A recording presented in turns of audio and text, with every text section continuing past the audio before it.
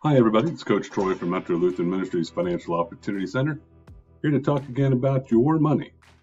Now for today I'm going to disappear from view and let you just pay attention to what's on the screen because we're going to discuss this question that's up above me here. Why does your FICO score matter? You know, a lot of people hear the phrases about Experian and TransUnion, Equifax, the major credit reporting companies, and they hear the offers to get your score better, but they don't necessarily understand what impact that could have. So let's make myself disappear and let's watch a little bit for a second or two and figure this out. Why does your credit score matter? Well, we're going to take a look at one thing you might want to do in your life, and we'll see if it makes a difference for you.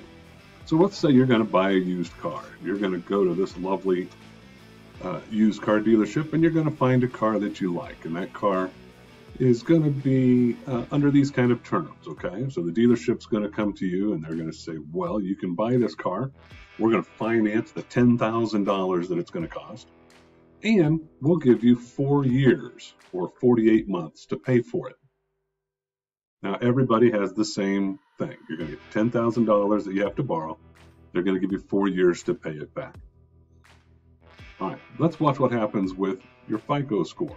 Now, if you have a good FICO score, and that's going to be one that's way up there, 720 to an 850, they're going to give you a low interest rate, and that interest rate is what you're going to see right in this area, that 4.415%, which means your monthly payment, in order to make this car yours, is $228 a month. And when you pay off that entire loan, you will have paid $927 in interest. So you borrowed $10,000 and then you paid back $10,927. Okay? Everybody got that part? That's pretty basic, right? That's the normal kind of thing that can happen. You pay interest, you add up what you've got. So right now you're at 927. All right.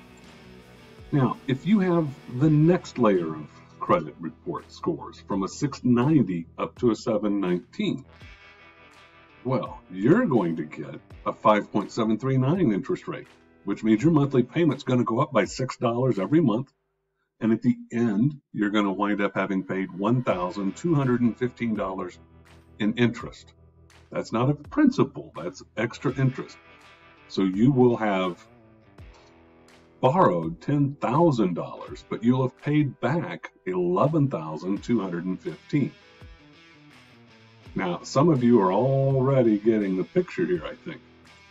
I mean, let's check in real quick. We're getting this, right? The lower our credit score, the higher our interest rate. You got it? Okay, let's go back. All right. If you're at the next level of credit, which is at 660 to 689, in this example, 7.908% interest. So now your monthly payment's gone up $16 a month. You'll have paid back nearly $1,700 just in interest. Well, let's go down again. Let's say your credit's a little lower than that, 620 to 659. Now you're paying 10.686% interest. And again, we've more than doubled the amount of interest that we're paying from our good credit score up there at 720. And we can just continue to make ourselves cry a little bit here. When we get to the 590 range, now you're looking at credit card style debt. Okay, this is the amount of interest that some credit cards will charge you, and you're paying off $10,000 worth of debt that way. You're up to $282 a month on your monthly payment. You'll have paid over $3,000. But let's say you go to one of those car dealerships that will give you and finance that loan for you with a credit score in the 500 range. Now you're looking at 16.8% interest. So you're looking at quite an impact on what can happen to you here. So your lower FICO score costs you, well, in our example, it can cost you up to $60 more each month for your car payment.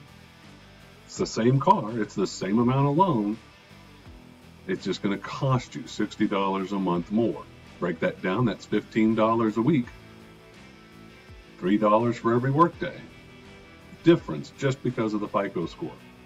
The other thing is it's going to cost you nearly $3,000 more for the exact same car. If you remember, our initial payment was not even $1,000 in interest overall.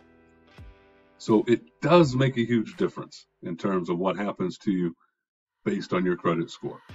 Look, if you need to take some time and talk about how you can maybe build your credit, maybe you need to get some other debts under control. Remember to check us out at the Financial Opportunity Center. We can give you a hand. It's 816-285-3131 here at the Metro Lutheran Financial Opportunity Center. And remember, feed the pig.